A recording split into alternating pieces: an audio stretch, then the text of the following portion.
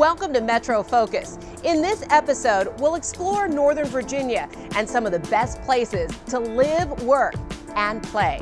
We'll take you to some booming hotspots with that Virginia vibe and some neighborhood favorites. Sample the best mac and cheese in the country, find great produce, baked breads, and more on a trip to the farmer's market. Or enjoy a night out at an intimate and award-winning theater. Discover these treasures in transit-friendly communities and how Metro will get you there. Plus, everyone loves to save money, so don't lose out. Learn about Metro's Smart Benefits program and how Metro is empowering customers with disabilities and seniors to travel on the system independently. So sit back now and come along for this Metro Focus ride.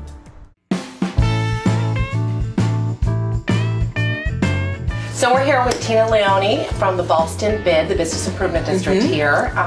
What a great neighborhood Ballston has. It is a great neighborhood. When I started this job, they said, why the heck does Ballston need a BID? Because it's so wonderful already. But nobody knew about it, so that's why we're here. Well, Metro came here in 1979, and that was really a starting point of the growth for Ballston, wasn't it? It absolutely was. They just did it right. Putting the Metro in, putting it in underground, allowing the buildings and the density to grow around the Metro. It really has been the catalyst for growth in Arlington, especially Ballston. We have an incredible concentration of scientists and creative minds here. We have organizations like DARPA. We have a number of education institutions, including Virginia Tech and Marymount, George Mason. All of that creates this incredible nexus for innovation and creativity. We have grown into 80 plus restaurants and more coming. So there is a wide variety of cuisines that are available. If you want to watch the game, there's plenty of places to watch the game, especially the Caps game, because we are the home of the Caps. But there's music, there's more family-friendly activities that are starting to occur in the afternoons. Live, work, and play. Yeah. That sounds like all great things, right? Yes, that's what every neighborhood strives for that. We've achieved it. I always say this, I think that Ballston is a neighborhood that others are really working to get to, and it took about 30 years to get here. For us, it's just what's the next level of that, and that's where the BID really comes in to add the next layer of innovation, the next layer of amazing programs and events and activities, really get people to feel connected here. I lived here 15 years ago, and I did not feel this sense of community that I feel today. We're here with Catherine Roper, who's the Chief Marketing Officer for the Ballston BID, and one of your big events in May is the Taste of Arlington. Tell me what to expect. It is a phenomenal festival that we do in the heart of Ballston. We will hopefully get about 50 restaurants participating from all of Arlington, not just Ballston. So it's a nice opportunity for us to get Roslyn and Crystal City and those restaurants involved, but here in Ballston where we can shed the spotlight on our great neighborhood.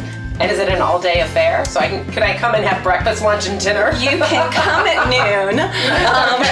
Give us a little time to get it all out there. But noon to 6 p.m. Yep, it's 6 hours, and it's all right there on Wilson Boulevard. So you can just get your tickets and use those tickets for actually not just eating but drinking as well.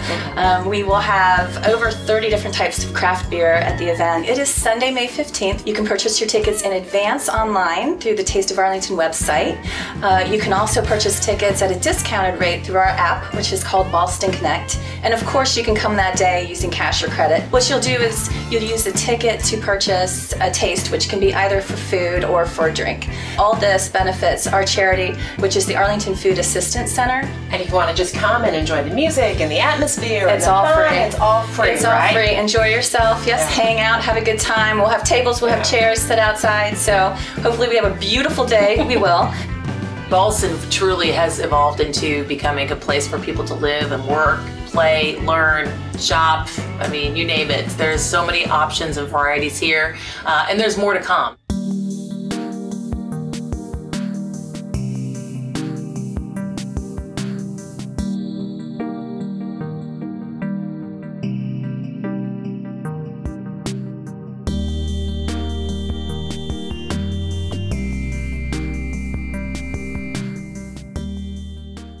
I'm Jenny Garth, and as a mother of 3, I know kids worry about a lot of things.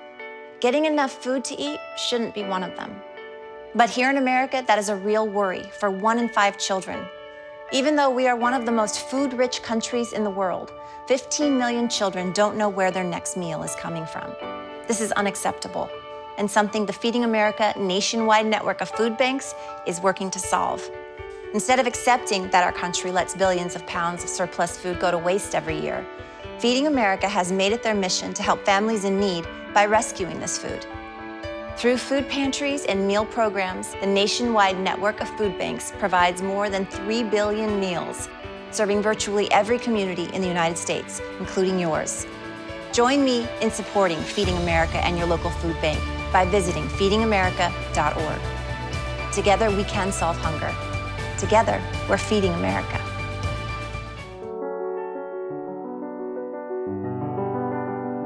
I'm Alex Levy. I'm the artistic director here at First Stage in Tysons, Virginia. And what a great theater you have here. It's such an intimate setting, whether you're in the first row or the back row. Part of the thing that I think makes First Stage special is that we're able to do fairly large productions and with really strong production values, but keep the aesthetic very intimate. The magic of what live theater is that you are really connected to it. You become a part of it. You can hear the natural voice of the performer. You can sort of live and breathe and feel the emotions of the story with them. It really is a hidden gem here in Tysons Corner, isn't it? It is. Unfortunately, sometimes you can be standing just down the block and not know it, but the secret's out, I think, and you have what was just a indescript strip mall here that my predecessor gutted this building and built it 8 years ago. As soon as you cross the threshold here, I think you feel the energy of First Stage, which is a warm energy. It is a company that is built on the idea of bringing world-class theater to our community and to be a hub for our community where that kind of experience can happen. And it's really convenient to get here because the Metro is just down the street. Absolutely. The Silver Line Spring Hill stop is just about a block and a half down. It's about as easy as can be there. The Silver Line stop opened just about 2 years ago. Instantaneously, we saw people starting to show up via train.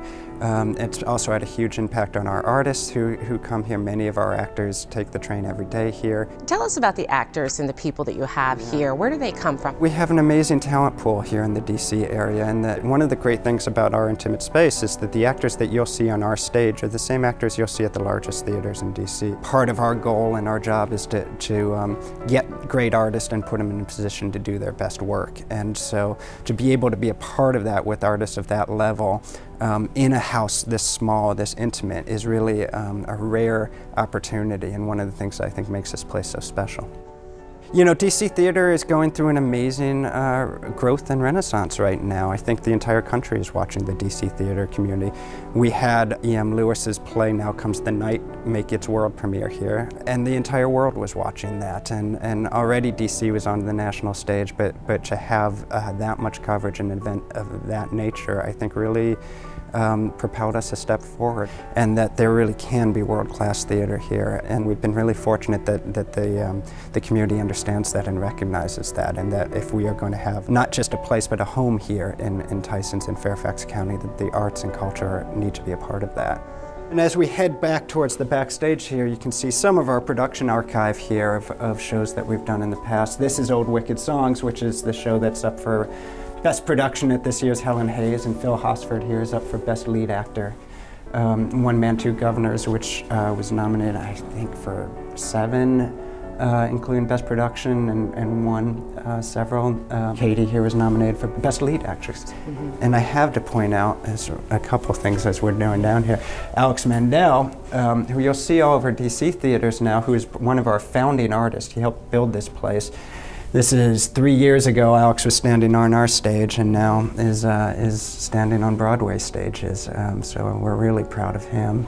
And Doug Wilder, who won last year's Helen Hayes Award for Best Lead Actor as well. One of the things that I think has really been special for First Stage being nominated and winning these awards is that we're such a young company. And so when we, at now just our 8th year, are seeing our name next to, you know, the theaters that have been doing this for 40, 50 years, it's really a really special recognition. It's not why we do it, it's not the important thing, but is always really an honor and humbling when it happens. As we talk about our future, it's always includes the Metro and how great it is to be right here next to the Metro. And as more and more people get used to taking the Silver Line, and as more and more is changing out here, it puts us in a great position to grow and continue to grow and to reach new heights.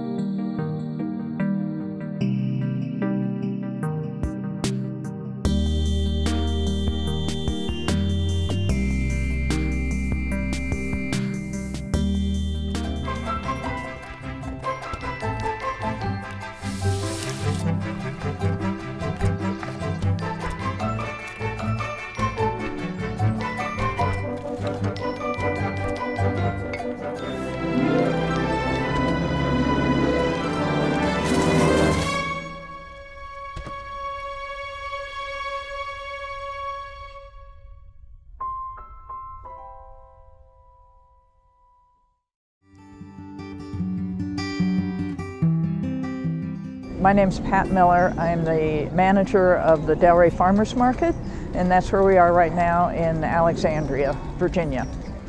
Farmers markets have changed a lot since we opened 30 years ago because it really was only vegetables and fruits and some meats. You know, now we have fish, we have all sorts of different bakery goods, we have cheese, we have yogurt, and so the whole flavor of what a farmer's market is has changed. And the neighborhood loves it. They keep asking for more of this, more of that. We here at the Delray Farmers Market have the Metro right at our doorstep. They stop here every half hour or so. People get off, they come into the market, they go wait, they get back on. So the access is perfect for this market. Parking is a problem here for the farmers market on Saturday mornings, and it just seems like there's a lot more people than there are cars, and so I know people walk or take the Metro to get here. Well, one thing we do here at the Delray Farmers Market is we encourage nonprofits to come or city agencies to come and tell our residents that come to the market what they're about. Are they doing something new, something different? So we have a community side to the market as well as selling all of our wonderful fresh produce and bakery goods, and we even got fresh fish now. What I like most about this neighborhood are the people. The people are amazing, and you know, we're a front porch community. In other words, we all have front porches, and we talk to our neighbors, and you go out and you do stuff with your neighbors, and that's what this neighborhood is all about. Did you find it? Elbows up. You taught him how to hit a baseball. Just like that. Say hi! How to hit a receiver. Nice. The strike zone. The net. You taught him how to hit the upper corner.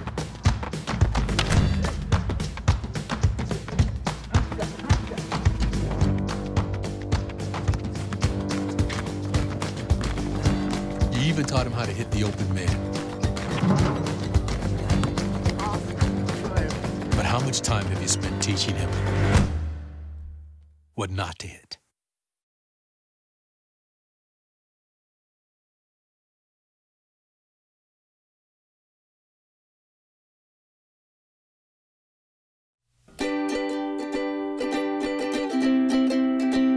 My name's Nina Larkin. I'm the front of house manager here at Cheesekeek in Delray. So Cheesekeek is a cheese shop and a restaurant, so it's a very unique concept.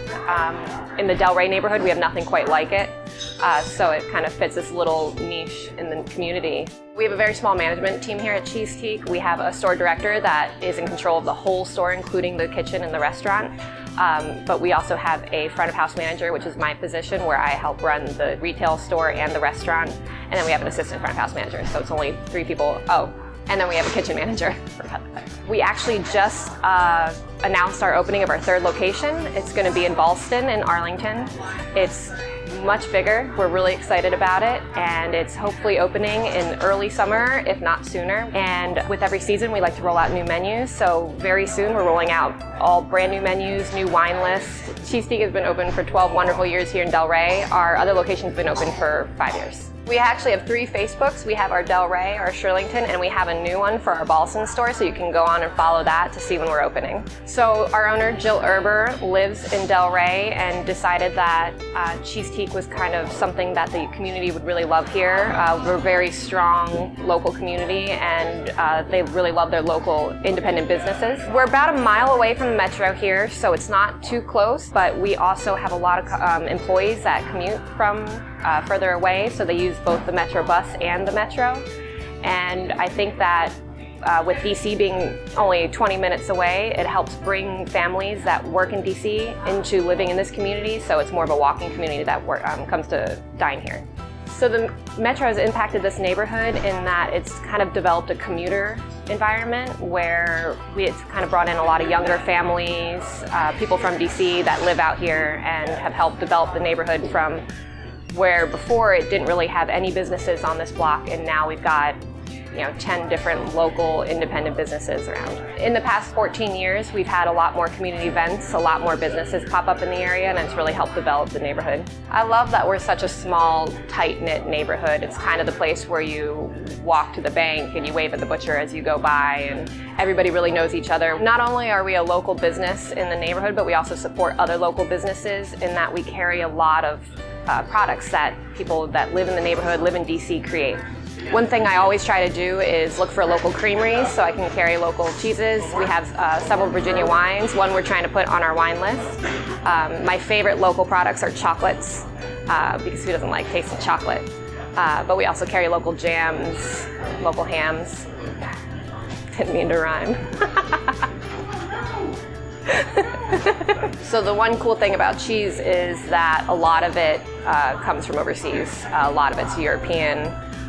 We try and get the real deal stuff here as much as we can. We focus on artisan producers, small production, and anything unique. We're a specialty food shop, so we really try to go for those stuff that you can't find elsewhere. One of the things I love most about working for Cheese Teak is not just getting to taste product as part of my job, but it's also working for the small business and really respecting the people that I work for.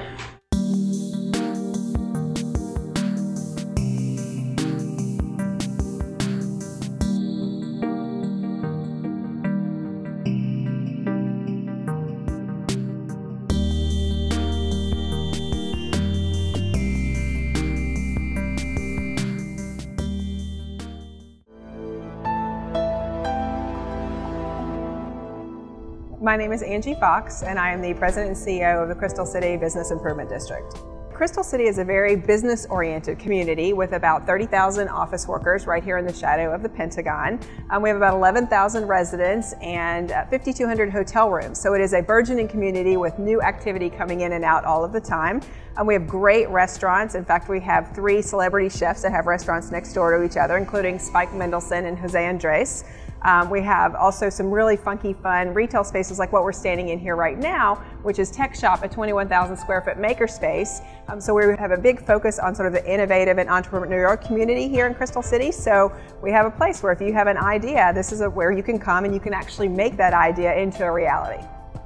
So before transit-oriented development was even a term, there was Crystal City. And our fundamental focus and the reason that we've grown up in the way that we have is because of access to transit. We're the only neighborhood in the world that has an airport that you could and would actually walk to. But we also have great transit facilities, and Metro is a huge partner for us, bringing in thousands and thousands of people every single day. And what Metro Way has done has made the community even more connected and able to circulate within. So we're very excited about the expansion of transit always here in Crystal City. If we didn't have Metro and the transit assets that we do, I don't think the community would have nearly the density or the economic success and viability that it has today, or the continued success and viability as various changes have happened over the years that have moved big government tenants out. And then the market has sort of transformed itself in place over and over again. That would not have happened at the pace and the recovery and the speed and actually the ability to even go forward in a better way than it would have if we had not had Metro. So Crystal City has changed dramatically. It used to be very business oriented, very quiet, but communities have very much started having a sort of an outward focus, which means people want to be outside. They want to be on the streets. They want to be on their laptops in beautiful parks and areas. And Crystal City had a lot of those things, but they didn't really function very well, or they were underutilized. And with the creation of the Business Improvement District, which is largely what our organization does, there are events and activities, great restaurants and great things to do, so that Crystal City has become more and more soulful place. We've always been built on a basis of great infrastructure, and with the transit, with the convenience, with the accessibility, I mean, those are key things to a community as a whole. And here in Crystal City, or here in the Washington area, if you think about it, you can actually spend your life in traffic or on the roads. And because of the way Crystal City was envisioned and the way that it has developed over the years, you can actually do all of the things that you would normally do within a short proximity. So you're spending your time in your life and enjoying that versus you're spending your time in transit in between. I think one of the things that we're most excited about here in Crystal City is the fact that we have built a place that is very active. There's a lot of art. It's extremely accessible, which of course Metro and Metro Way are a fundamental part of this. It's also very eco-friendly, which certainly relates somewhat to the transit piece, but we have farmers markets and recycling programs. But because of that basic infrastructure, the active, art, full, accessible, and green, we've created a space that lends itself very well to an innovation ecosystem, so that now more and more entrepreneurial companies are interested in places that their employees can easily get to, that have great things for them to do, then also offer them the opportunity to sort of grow and expand their business, test ideas, and that Crystal City is really excited to be that actual place for them. But also, we're in the process of really looking at some new buildings, some new architecture, some new excitement in terms of the actual physical space that surrounds us. So we're really excited about that. Here's what you can expect in Crystal City. Certainly more great events, more fun things that people and your employees can participate in. But in addition to that, we have more architecture coming, more residential coming, making it a better balanced community, and also some more things on the whole entertainment space, because we spend so much time working in a certain area. It's great to be able to have entertainment and other options around us that make that neighborhood an even better place to live, work, play, and stay.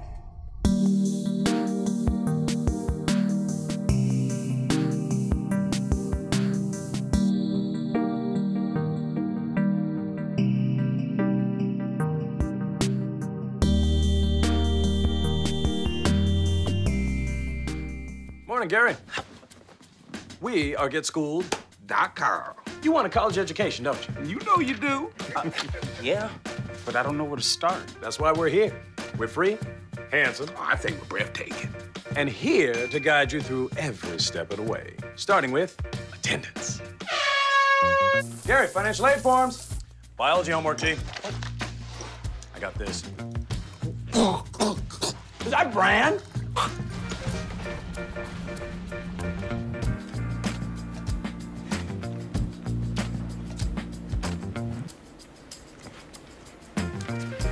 Colleges love extracurricular activities.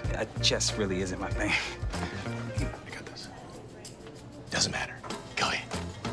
Picking a college, man. You and us. We go together like tacos and Tuesday. And I love tacos. Fire and ice. Those don't really go together. Go to GetSchooled.com for more info.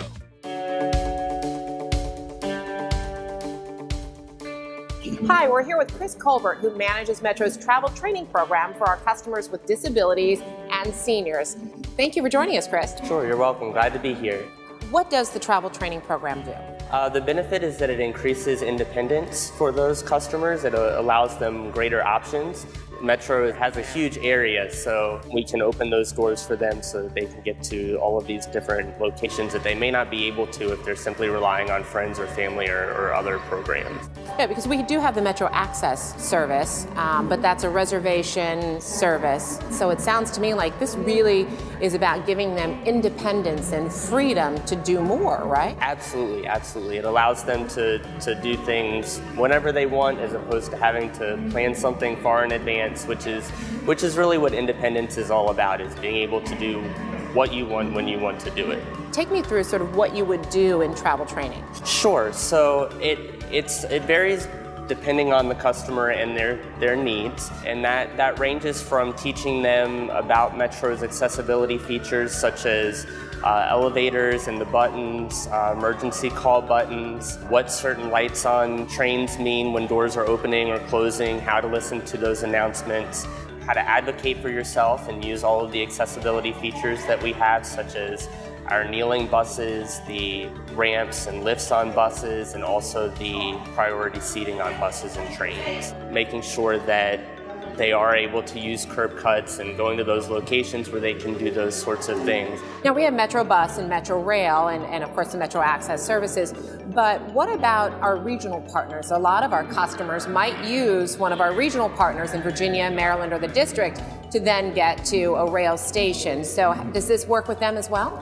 Absolutely, yes. We do travel training through or on those jurisdictional buses or regional buses as well. And the only caveat to that is that it has to be within our general service area. As far as the ride on the system is free if you qualify for Metro Access services, correct? So instead of paying for your reservation on a Metro Access ride, you would ride the system for free if you're able to do this, correct? Yes, for those customers, we do allow that, or we do have that free benefit so that we can encourage them to use the bus and train as much as they can. We travel train about 2,000 customers every year. And this is a very individualized program. So if you have a specific need, we're able to work with that need, whether it's a mobility device or you have difficulty with remembering things. We have tools that we can use to show you how to do all of those things and make sure that you get to your destination safely.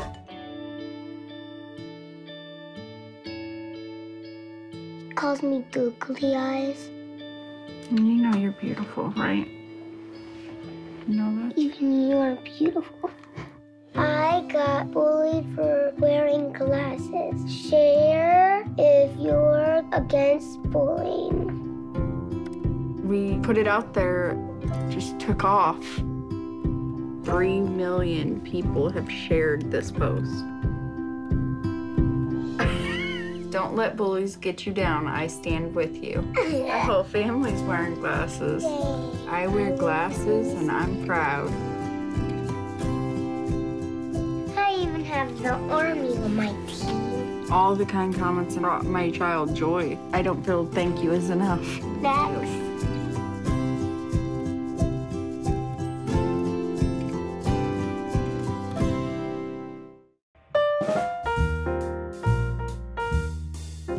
I'm Al Watson, a senior account representative in the Smart Benefits program.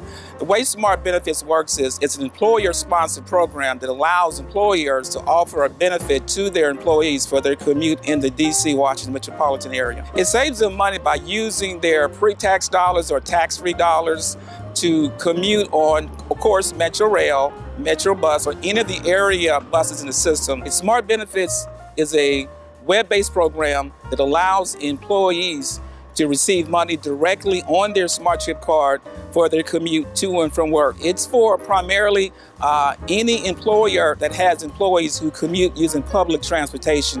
It could be the private sector or it could be a public federal agency employer. Employees using the pre-tax option annually, yearly, can save upwards to $800 to $900 per year. The benefit to the business is if they're offering it as a pre-tax option, oftentimes those businesses don't pay taxes on the pre-tax amount, such as unemployment insurance, FICA, state, which is why we encourage employees through their employer to participate in Smart Benefits. I can't think of a reason why someone wouldn't want to participate, especially if they're commuting to and from work on that particular system that accepts the Smart Chip Card and Smart Benefits. They could save those monies and not change their commute habits at all. What the employees should do is contact their HR or their benefits office and tell them they want to sign up. Go to our website, go to their employer, encourage the employers to sign up. Contact someone like myself who'll be happy to assist them in getting their account set up. If you're parking at a Metro parking garage and you take the Metro or bus, you can receive both transit and parking. The monthly max for each parking and transit is $255, would be a total of $510. And that is pre-tax or tax-free benefits. The money goes directly to your Smart Chip card. If you park at a Metro, you use that same card to pay for parking, as well as using that same card to pay for transit. Contact me, I'll sign you up and get you in Smart Benefits and get you going right away. thank you for joining us on this trip through Northern Virginia. And join us again next month when we head to Maryland for another Metro Focus ride.